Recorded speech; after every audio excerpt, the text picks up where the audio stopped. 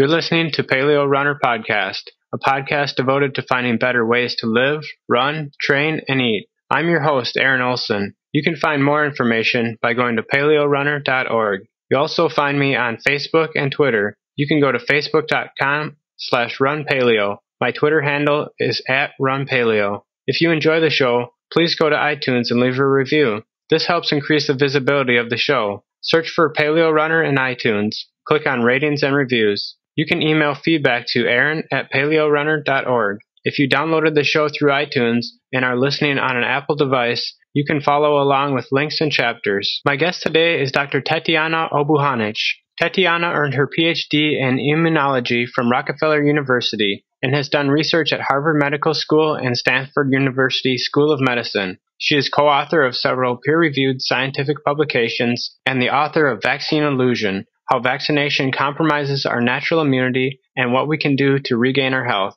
Hi, Tetyana. How are you? I'm good. My wife is in pharmacy school, and she came home one day and she was telling me all about the vaccines that kids are having to take, and one of them was hepatitis B. And I was thinking, how is a child that's just born going to get hepatitis B? And so I started doing some research and Googling and searching on Amazon to find out more about vaccines. And I came across your book, and I'm just always really interested in things and how things work. And so I came across it, and I wanted to contact you to find out more. So did you just stop on hepatitis B, or have you read more? That's kind of where I stopped. Because once I found your book, I thought, okay, well, this is an immunologist perspective. Maybe it would be best to, there's no way that I'm going to find out everything there is to know. It's much better to talk with the experts themselves. About a year ago, I started on this thing called the paleo diet, which is supposedly how our ancestors ate. And it's similar to like a Western price diet. And so as I learn more about different ways of eating, it kind of opens my mind up to other ideas that might be important as well. Interesting that I was also attracted to Western price diet. Okay. And what I realized that a lot of what they say that it's good for your teeth and for your bones and for fertility, it's actually also good for immune system, although they do not discuss it that way. But once I start looking at research literature from that perspective, all of a sudden all these papers pop out into my attention, like what is vitamin A doing for the immune system, or vitamin D. And all of these vitamins are really high on Western price food recommendations list. But it's pretty much, there is not much awareness that these vitamins are important for the immune system. So it's interesting. One thing is that one doesn't need to understand or know anything about immunology to be healthy. If you follow one of these diets, Western price or some extensions of it, you pretty much, if you follow it really well and conscientiously, you guarantee that your immune system will work. If you want a little bit more reassurance, you can, poke a little bit for more scientific information, what is known by now. But it's really, just for curiosity. You have a PhD in immunology, correct? Yes. And how did you become interested in immunology in the first place? Well, it was pretty much a random choice of doing a few rotations in graduate schools, and then whatever lab that seemed like a good match for me, I ended up there. So in the beginning, there was not much of, of a story why I got attracted to it. But you have to realize that what immunology studies is really the process of immunization, which has nothing to do with how you naturally defend yourself from coming down with disease complications, right? So it's all for the sake of studying immune responses and for applying that information to make more vaccines. It's a sort of its own circle. And while I was in the field, I knew nothing about what to do to build up resistance from diseases. Like if you get the disease, it will be mild rather than, completely deleterious. So this is something that I had to learn by myself. pretty much on my own free time. And this is the information that is valuable to me as a parent and as a living being, right? Mm-hmm. Everything that I learned in school and whatever research that I had to do as part of my PhD thesis or postdoctoral studies, all of that goes to feed the establishment and their goals. And it's really nothing there for us, common people to understand and nothing valuable really. Okay. So at what point did you start researching on your own and deciding whether vaccines were good or not? Well, of course, like everyone who is expecting a baby is interested to look into that. So that was the time for me to start looking at it critically, rather than just believing what the textbook says. And the textbook doesn't really give much of the references or background. It just has these slogans that we remember and that, we repeated to other people, that smallpox is eradicated due to vaccines. Well, that's maybe correct. That's fine. But what does it have to do with creating new vaccines for all these mild diseases, right? So basically, I started on my own when it was my personal necessity. And that I really had to put aside, professional pride or whatever, and see what's really the best for my child, right? Right. And since, like, one advantage that I have over other people who are, scientists in immunology here is that I'm originally from Ukraine, Eastern European country. And actually, there are two things there. First of all, the diet over there was very common to Western price recommendations. So we didn't know that, but we were just following it because it was a traditional kind of type of diet.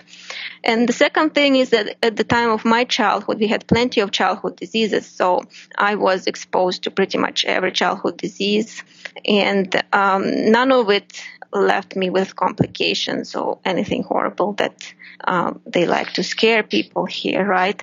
So because I had that kind of background just from the personal experience, I could make those decisions without that much fear as they're trying to put on us, and just really concentrate on what vaccines do and whether we can rely on vaccine protection.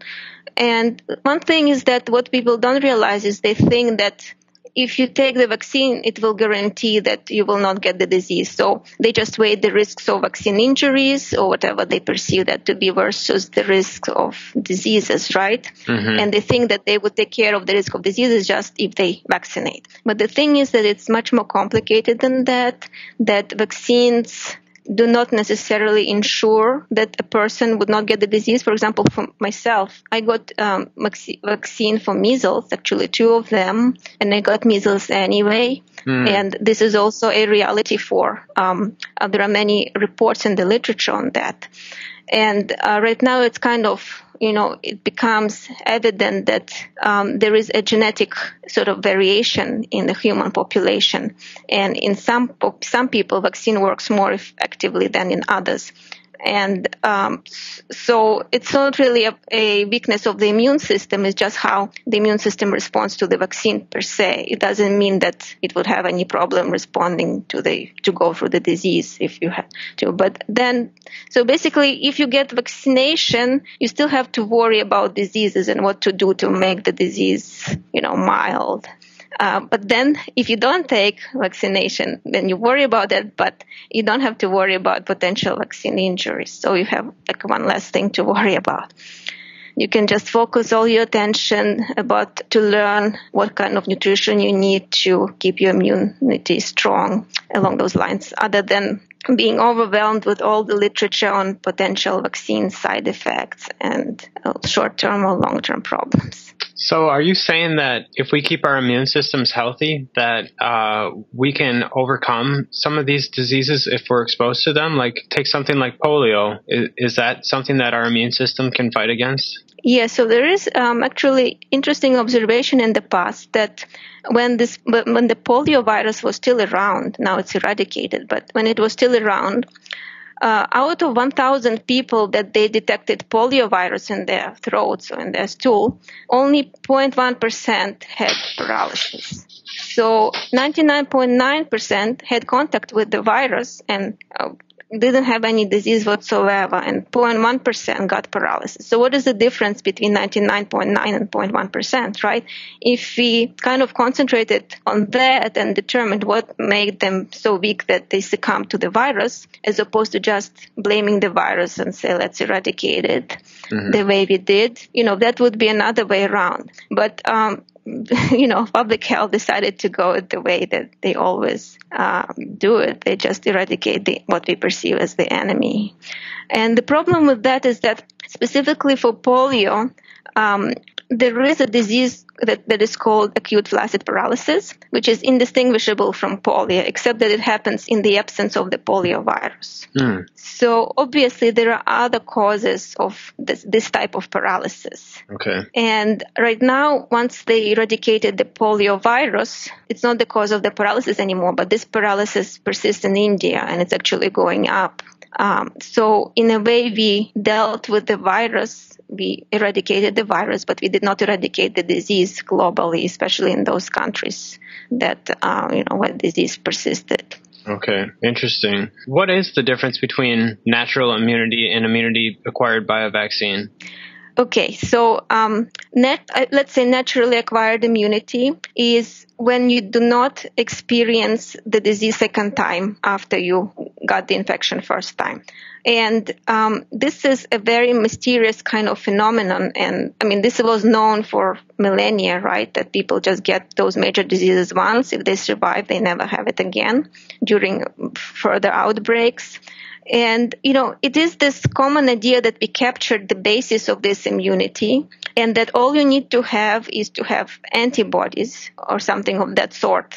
And if you have antibodies to the virus, then that would guarantee that will guarantee the immunity. And that's why the whole thing about vaccines is how well they raise antibodies. And that's how the vaccines are judged most of the time. But the thing is that there are some observations in the past that are long forgotten. There are people who have this genetic disease that they cannot make antibodies at all, and yet they still produce immunity. Let's say if they get measles, they go through it just fine, and they never get measles again. Those were the observations in the past. But still, somehow the field still believes that it's antibodies, and they just go after the antibodies, although antibodies could be just a correlation of immunity, not the cause of immunity. So therefore, with vaccines, what we have is that immunity wanes. It kind of stays there for a short time. And then, like it was shown in for mice, if you inject mice with live virus, the protective serum titers that remain after that injection, they go on for a long time. But with live attenuated viruses or inactivated viruses, that protection just doesn't stay. So it's something about the life being, the energy of the virus, some alternative circles will say life force or whatever of the virus that makes a difference. You put in exactly the same virus that is dead, and it just doesn't induce that lasting immunity. And we have no idea why. So. Okay. So there's still a lot to be researched, it sounds like, but because they're so focused on just creating vaccines, they don't allow the research to go in a different direction. Yes, they do not. And I think they kind of reached a point that we believe in the molecular mechanisms, and that's it. And we never go beyond to the next level. It's like we are being stuck on the Newtonian mechanics, and we don't allow for the possibility of quantum theory to be true, to have another leap. And so basically this is where we are stuck in immunology right now, and in biology in general. There is this another kind of part of medicine, homeopathy, alternative field that talks about energy rather than molecular mechanisms. And there are, in the history of immunology, there were a few research who kind of started researching something along the lines of homeopathy. And they were all kind of beheaded for their attempts to do that, even though they were established scientists. So immunology and homeopathy, they're just like enemies of each other, just like, the modern medicine just would not allow homeopathy to be acknowledged. And yet there is something interesting about homeopathy, and I had personal experience just with treating fever in my child with homeopathy, how well it works when it is done correctly. honestly, it's just magic, and we still do not understand why. Mm-hmm. I was talking to you at the beginning about how the paleo diet kind of opened my eyes to other ways of thinking about things like health and nutrition. And I think that idea that the body is a complex system and we might not fully understand it is kind of difficult for some people to accept, that there may be things, who knows what they're going to find 100 years in the future from now about what kind of foods are healthiest for us. So the paleo diet way of eating is to look at the body as a complex system that's not fully understood and say, how did we evolve to eat? And it sounds like what you're saying about immunology is that there's a lot of things that are still not quite understood. And just to give a panacea, one recommendation for everyone might not be quite correct. Yes, and interestingly, just based on evolution, if you apply the same kind of evolutionary arguments, what is best for our immune system? Vaccines were not there for millions of years, right, for us to adopt to vaccines. Mm-hmm. It's just like 200 years ago, there was one vaccine, and in the last 50 years, we got the rest of them. So why would our body even be able to handle vaccines? Because it's a very unnatural way of delivering antigens into your body, right? Mm-hmm. Right. So in a way, if you think evolutionarily, Mother Nature actually created a perfect vaccine. And really, when you really need the protection of something that we would consider a vaccine, is really in the infancy. And the natural vaccine is actually breast milk. So everything that the baby needs for protection from viruses and bacteria in the environment at the time when baby's own immune system is not yet mature enough to deal with that, all comes from the mom's immune system. And mainly, there are two ways. One is it goes through placenta in the beginning, and later on, when the baby is separated, is born, then it goes through breast milk.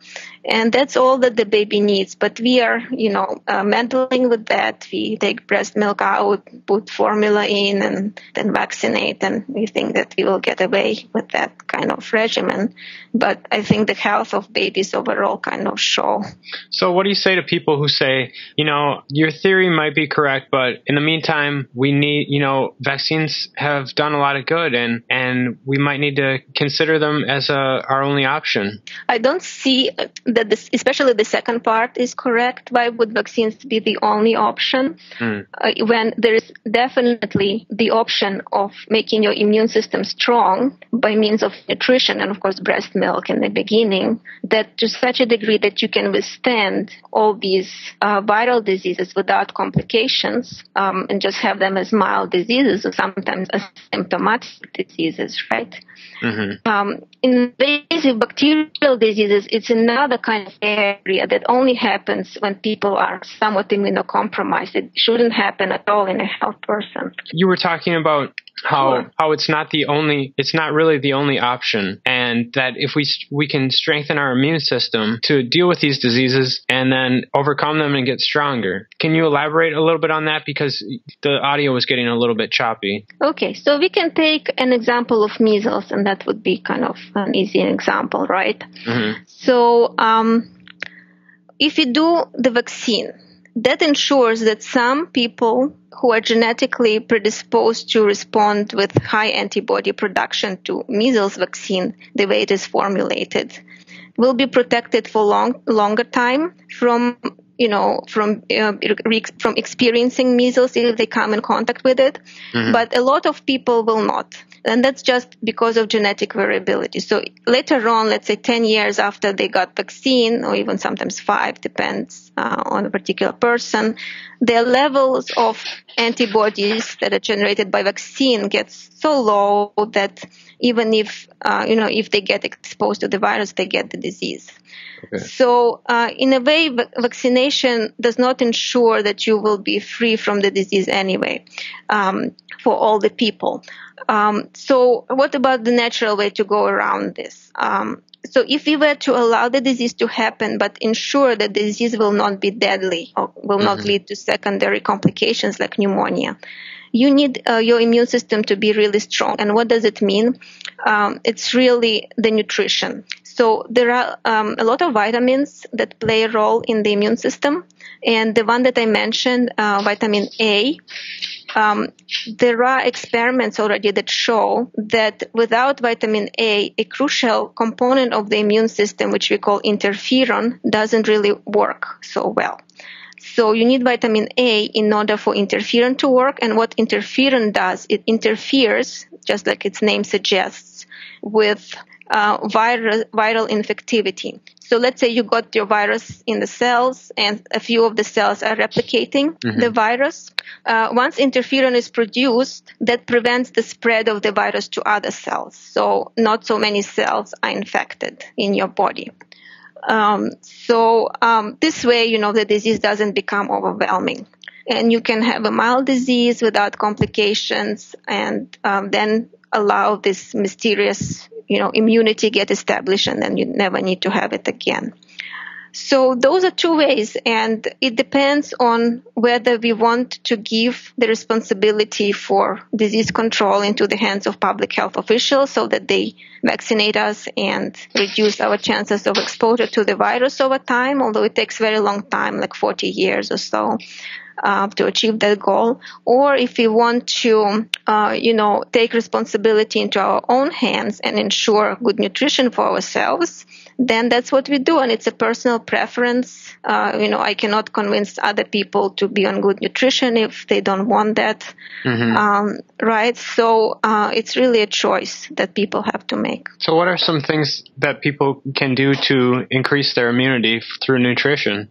Well, pretty much if they have Western price-like diets, then as I said, that ensures that they have really high immune defenses. And that already showed even in the research of Weston Price himself, where he was mainly looking at tuberculosis. That was one of the, of the plagues at that time. And so his nutrition correlated really well with the resistance to TB. And that probably was due to vitamin D effects and, maybe even vitamin A as well. But basically, what we have in Western price diet is sufficient to keep your immune defenses strong. Can you talk a little bit about what the Western price diet is? What makes it up? Weston Price, so he did research in the 20th century, in the earliest 20th century, in various parts of the world. And he looked at the health and also dental status of various primitive people on their native diets versus the same people, the same genetically sort of similar people who were exposed to the Western diet and who adopted Western way of eating, which would include white flour, sugar, and sort of really less of their natural foods. And he documented, consistently and very painstakingly the differences in health among those kind of paired populations, genetically similar but on different diets. And by doing this kind of research around the world, he came up with the rules, or he came up with the trends of the diet to see what really in the diet makes people strong and robust versus weak and sickly. And what came out of his observations is that you really need a diet which is rich in fat-soluble vitamins. And of course, there is a whole bunch of other recommendations down the list, but I think vitamin A and D are on the top. And of course, at that time, nothing was known about the mechanisms of these vitamins in the immune system. So it was just empirical research. And yet modern science confirms that these vitamins are extremely important in the immune system. Okay. Well, as I'm thinking about this, what are some of the downsides that could result from getting a vaccine? I mean, some people might think, wouldn't it be safer just to get the vaccine and have a nutritious diet?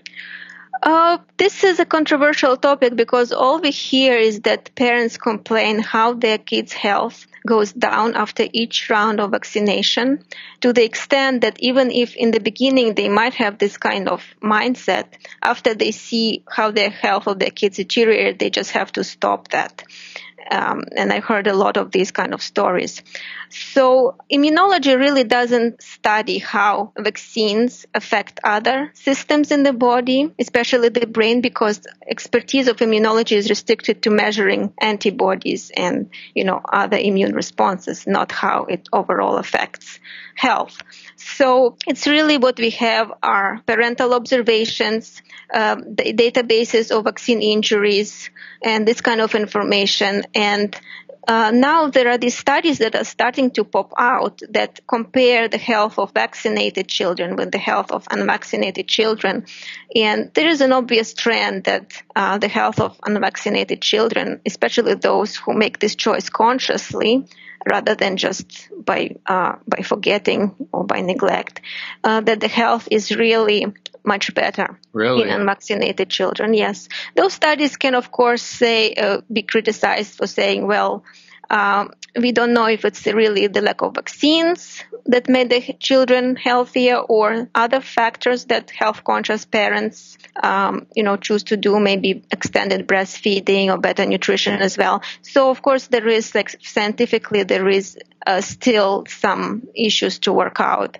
But the trend so far is that way, that with especially in the developed countries, like United States, unvaccinated children on average are healthier than vaccinated ones. What kind of health parameters do they measure in those studies? They measure chronic diseases, also allergies, asthma, autoimmune diseases, things that are chronic in nature and that, not something that you would just get over once and for all and you're done, but something that affects your life in the long term. I get allergy shots once a month, and I had to go through like a 6-month build-up period, and I had my allergies as I got older got worse and worse and worse, and finally about a year ago I decided to get vaccines for it, I'm not sure if they call it vaccines, but I think it's called immunotherapy or something like that. And am I doing harm to my health by getting those shots? I'm not really sure what those anti-allergy shots are about, so I cannot really comment on that. Okay. So after everything you've learned, what do you have recommendations that you give for parents? I cannot really give recommendations because I'm not a medical doctor and this is a medical topic. So I can only tell them about science and what choices they have, and they really have to make the decision and what they are going to be committed to. Okay. Wow. Well, it's been really fascinating talking to you. I feel like there's so much more to think about now. I don't have any kids yet, but I would like to sometime in the future, and learning about it from different perspectives, I think would be a really healthy thing to do. Yes, for me, it's also quite inspiring that people are open-minded and they are interested to learn the information, which might be different from what mainstream is telling, and interested to consider and research further and make their own mind rather than just blindly follow, the population. So, yes. What has been your feedback like from the scientific community and from doctors, from parents? Has it been positive? From parents, it's very positive. From my colleagues and from scientific community, it's not so positive. And of course, that's because no one in immunology ever studies to such scrutiny the mechanisms of natural defenses. Everyone is focused on vaccine strategies. So it's really to talk about other things. It's out of the box, and they don't want to see that happening. So, but among parents, there is a lot of gratitude, and I've been enjoying talking to parents. Where would you direct people who want to learn more about this to go? Well, the information is all over the place, but one really interesting side that I think the information that they put out is quite good is International Vaccination Council. Okay. Yes, so I think the information there is very much based on science, and they have a lot of references always in their articles. So instead of just listening to what one expert says versus another, and if there are scientific references that one can go to, it's better that way. Okay. Wow. Well, it's been a fascinating conversation. I really like the idea that there's other information out there and that we can, make decisions for ourselves rather than just relying on experts. Yes, I think that's important for people to understand because it's one thing is to follow an expert and another thing is to follow the Joneses, right? And if the Joneses decided to go holistic and not vaccinate and you just do that blindly, that's not a good idea either, right? Right. It's better to really approach the situation this way. Like first, think about what is it that you want as a parent, for example. And of course, every parent wants to have a healthy child. And so then the second question is, how do you define health? And let's say someone would say health is when the child doesn't have any chronic conditions, any allergies, any food allergies, asthma, doesn't have ear infections. If the health of the child is so robust that there's barely any susceptibility to cold or flu every year. So if you want that kind of child, you look at the families who have children like that with such a robust health. And then you ask them, what is it that they do? And ask about everything, parental style, what kind of food they eat, how long the breastfeeding was going on. And from there, just from the reality itself, people can, discover for themselves what it is, what does it take to have a healthy child. But because what the experts are talking, they're talking really theory. And if you ask any expert, they will say vaccines are safe and effective. And yet, for me, the vaccines did not work. I still had the diseases for which I got the vaccines. And for others, vaccines don't show up to be as safe as, the establishment wants us to believe. So really look at the real life situation. And from there, the answers will be obvious. Yeah. Would you mind going back to nutrition a little bit and talking? I'd like to hear more about what you eat on a daily basis for our listeners so that they might be able to find out or make decisions about what kind of foods to eat, because I know you mentioned fat-soluble vitamins are very important. Right. So I try to follow as much as I can the Western price diet. And in the area where I live, we have access to raw milk, which is also one of the important component of the Western price diet. Now, what I think the importance of the raw milk, in addition to what the Western price describes, is that it's a source of cysteine, which is not denatured.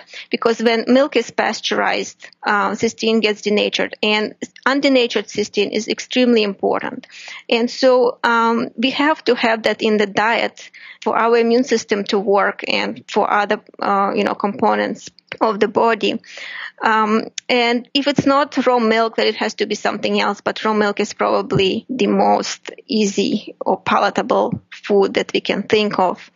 Another thing that I do, which I do not necessarily recommend to everyone, but I do it in my family, is that we eat raw eggs as well, as long as these eggs are coming from the sources that we know, or we are more sure that they don't have any pathogenic bacteria. So that would be hens that are on pastures rather than in the feedlot.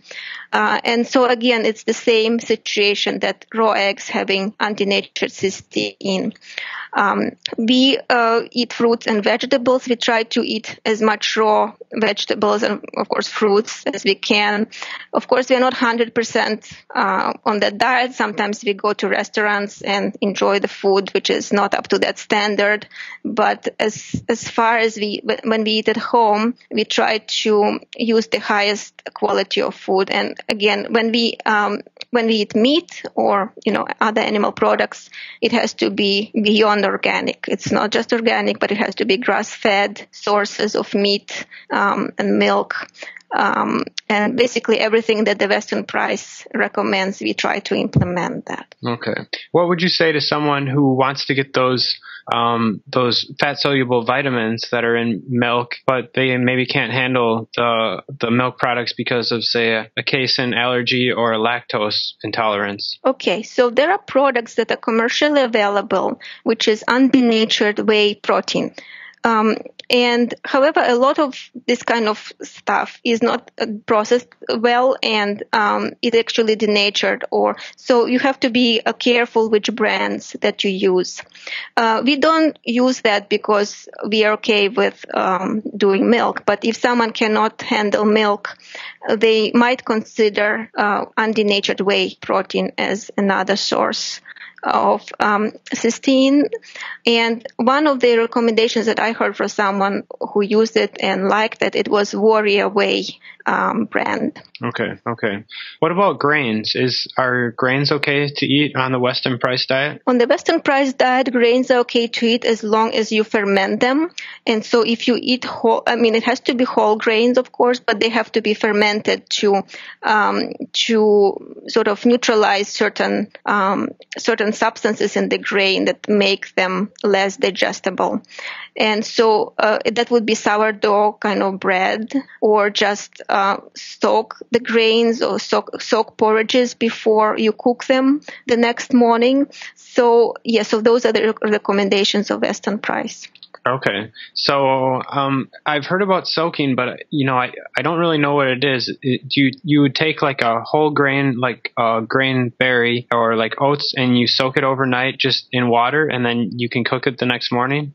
The thing is that oats, the way we eat them, they're already kind of heat pressed, and it's probably not worth soaking them, because those enzymes that are supposed to do the job while they're being soaked to destroy those somewhat harmful substances, they're probably destroyed by heat.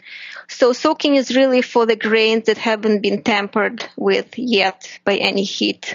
Okay. And I guess in our American diet, there isn't much place for porridges the way it was in traditional diets.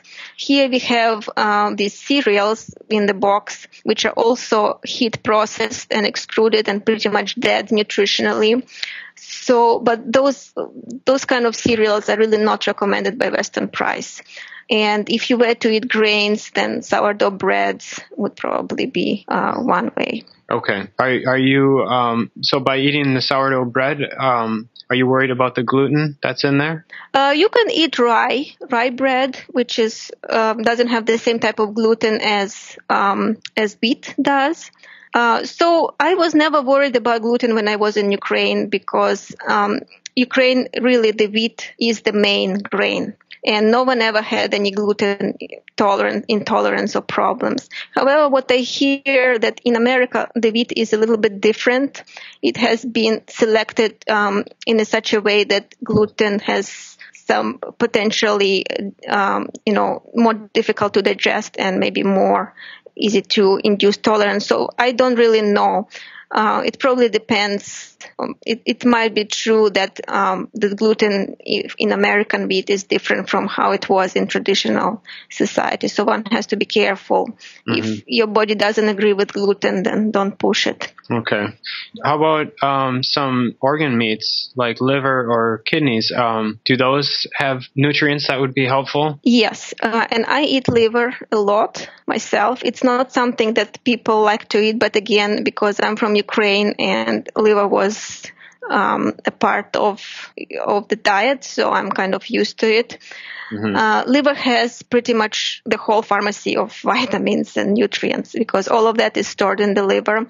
And again, you have to eat, if you eat organ meats and liver from animals, mm-hmm. they have to be grass-fed animals, not feedlot, because in those animals, the liver obviously will be healthier and there wouldn't be any toxins in there.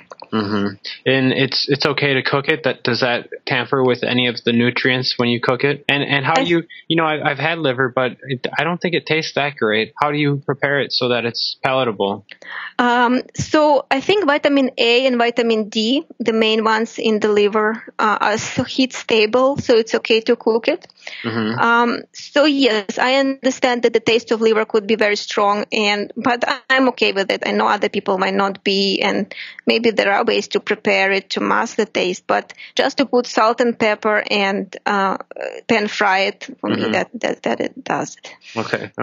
Well, Tetyana, thank you so much for talking with me today. It's been eye-opening, and it's been a very interesting conversation. Yeah, my pleasure. You've been listening to another episode of Paleo Runner Podcast. To find out more information, go to paleorunner.org. You can also find me on Facebook and Twitter. Go to facebook.com/runpaleo or find me on Twitter with the handle @runpaleo. If you enjoyed this podcast, please go to iTunes and leave a review. Thanks for listening.